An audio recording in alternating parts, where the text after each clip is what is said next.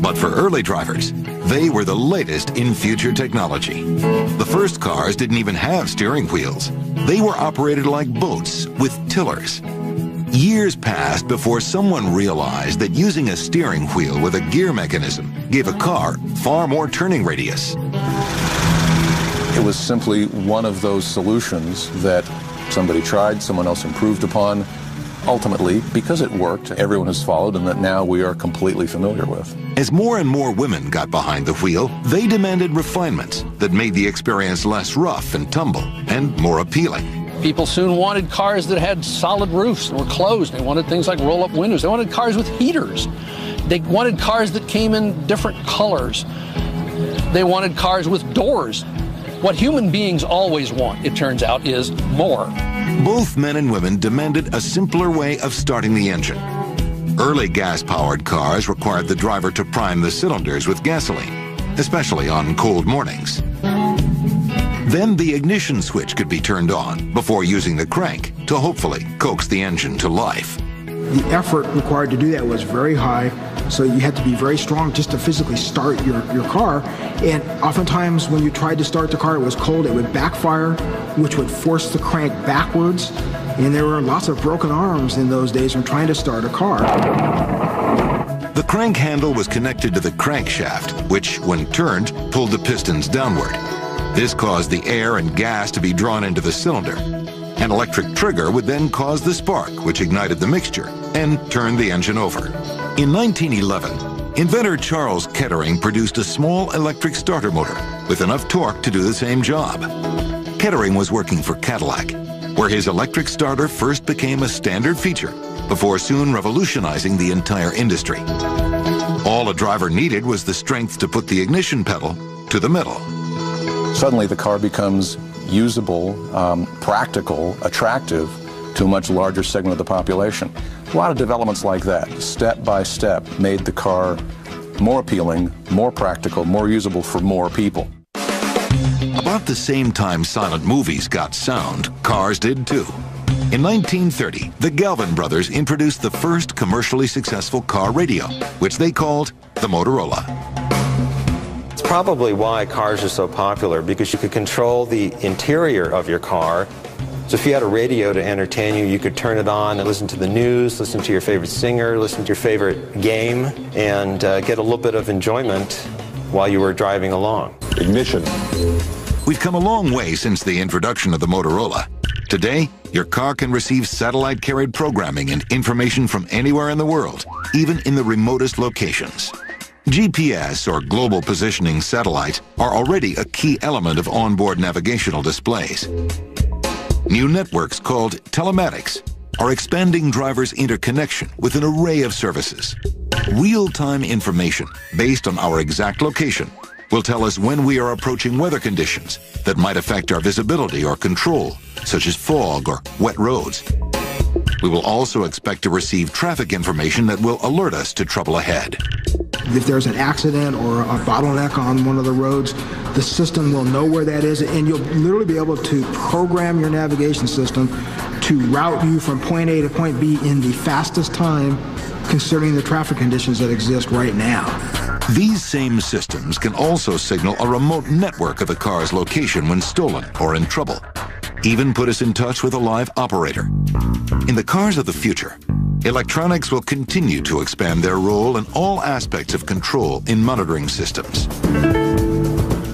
Your car of the future might include conversational speech technology that allows you to speak naturally to control onboard systems. For example, watch what I can do with the instrument cluster. Show me digital gauges. Preferences.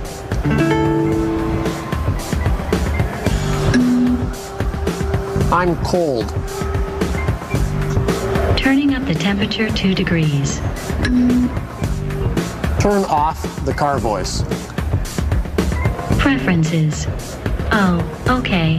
I'll be in the glove compartment if you need me. And you'll even be able to decide where you want different switches in your car. I know my wife uses the phone more than I do, so that will probably be the thing that gets closer to her. So inside here, I can imagine the phone would be there. For me, it'd probably be navigation because I'm topologically challenged and I'm lost all the time, right? So you can imagine that the switches would be presented differently. Today's cars contain as many as 30 microprocessors, optimizing virtually every key system in order to maximize performance and control. There's a lot of computing capability. Almost everything on a car is either controlled by a computer or monitored. The things that we can do electronically are just absolutely mind-boggling. They're absolutely transparent to the majority of customers, which is the way we like it. For example, with electronic controls, when the accelerator is depressed, the fuel is delivered at an even and optimum rate for smoother acceleration and performance with minimum fuel waste. The engine and the ignition system and the fuel injection, and then all the emissions controls are monitored by what we call an onboard diagnostic system, which is making sure everything on the car is working right, and if it isn't, it can actually make minor adjustments as a correction. This experimental GM car demonstrates the next generation of electronic controls, called drive-by-wire. Drive-by-wire technology means the physical linkages between the driver and the device he or she wants to control are replaced by a computer. Instead of steering through a steering wheel and a steering shaft directly attached to the wheels, it's done like every aircraft these days, done by wire. And the same with the brakes and every other interface between the driver and the vehicle. The control wiring is carried in a single harness and permits the driver to locate controls and instruments virtually anywhere in the wide-open interior. No mechanical linkages, so it's very easy for us to slide the controls from the left side to the right side. So you'd be set up to drive in England or here, or maybe if somebody gets tired driving, you could just swap the controls over without having to get out of the car. No matter how smart cars get, they still won't guarantee you a free parking space. In Japan, Toyota is developing cars that actually park themselves. Through a rear-mounted camera, the driver chooses the coveted spot in the display. Then, the computer controls the steering and guides the car in. Self-parking cars may be the first step toward self-driving cars, at least in a controlled situation, like a freeway. The system will then check to see if his car's safe, and then it'll lock into a platoon of 10 or 15 cars that will be able to go very close together, maybe only 10 feet apart, travel at fairly high rates of speed. Some suppositions are as high as 90 miles an hour, and the driver can stop driving. You can sit back and read your newspaper until you get to near your destination where the control of the car is turned back over to you and you pull out and drive to where you're going. Self-driving cars may be a good idea, considering the distractions from sophisticated entertainment options available now will probably only increase in the future. At Ford's full-motion-based driving simulator called Vertex, or Virtual Test Track Experiment, drivers are being analyzed to see just what kind of tasks they can safely do behind the wheel. Maintain the constant distance, watch for those events in the front, and watch for those events in the rear. So basically you've got 5 things to do that you're trying to pay attention to while we then ask you to do other things. What we're interested in looking at is the effects of some of the newer things that are being put into vehicles, the use of things like cell phone, navigation systems, information display systems that are going into vehicles. What's the effect on the distraction that they provide to drivers who are supposed to be paying attention to driving? Their research found that hands-free cell phones were less distracting, but incoming calls were still a problem. In the future, the car may decide whether you should take the phone call. The vehicle is actually sensing what's going on around it, perhaps with cameras and things, and saying, okay, this is now a serious time. I mean, the driver should be paying attention. The vehicle makes the decision and won't let the phone work at that particular time. These are the types of things that might happen in the future. Drive-by-wire eliminates many mechanical elements and decreases the number of moving parts. It makes the vehicle weigh less, increases response, and reduces the need for vehicle servicing.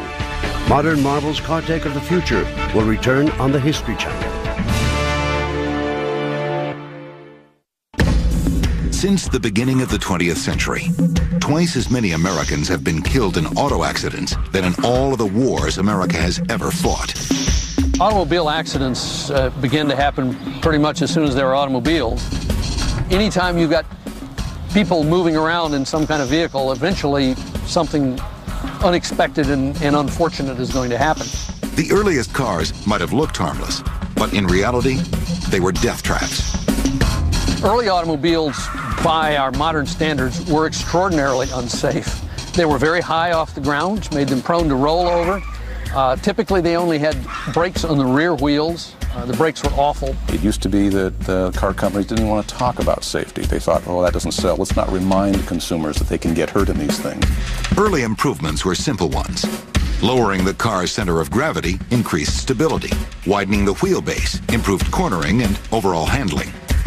At one time, accident victims were cut to shreds by shattered windshields. After researching the situation, engineers came up with a life-saving solution: safety glass. It's simply two sheets of glass adhered to a thin plastic layer in between them. And this has the purpose of holding the glass together instead of breaking into shards.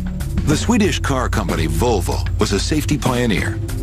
In 1949, they installed some of the first safety belts in cars. By 1959, they advanced to three-point lap and shoulder belts, proving that buckling up for safety could make it possible for a crash victim to walk away. But to drivers in America, safety was still a dirty word. They used to always say to me in the press, you said, safety doesn't sell. I said, well, I didn't say it that way. I said, I can't sell it.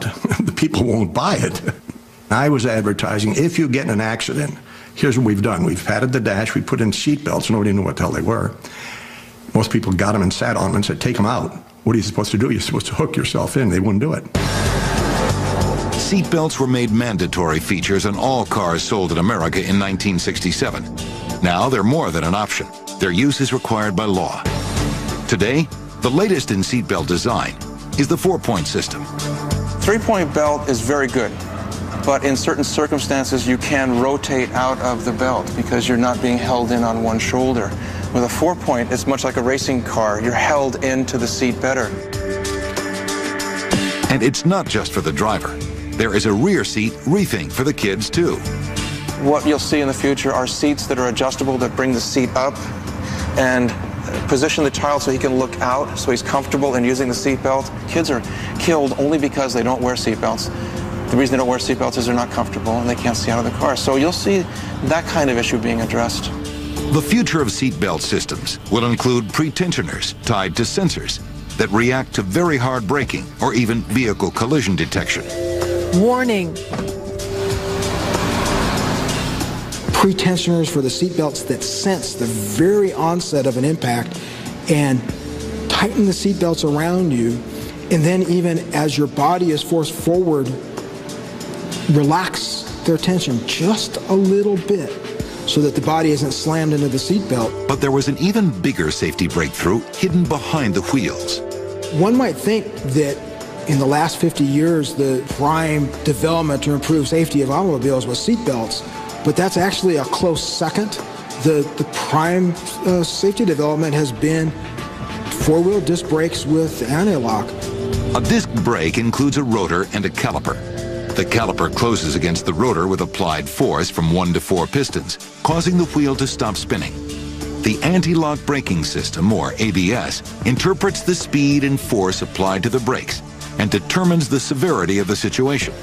The computer then applies extra brake force if the driver's force is insufficient. Anti-lock braking systems prevent the wheels from locking up in an emergency stop situation, freeing you up. You just hit the brakes as hard as you can, and then you can still steer the car and have control of it rather than going into a skid.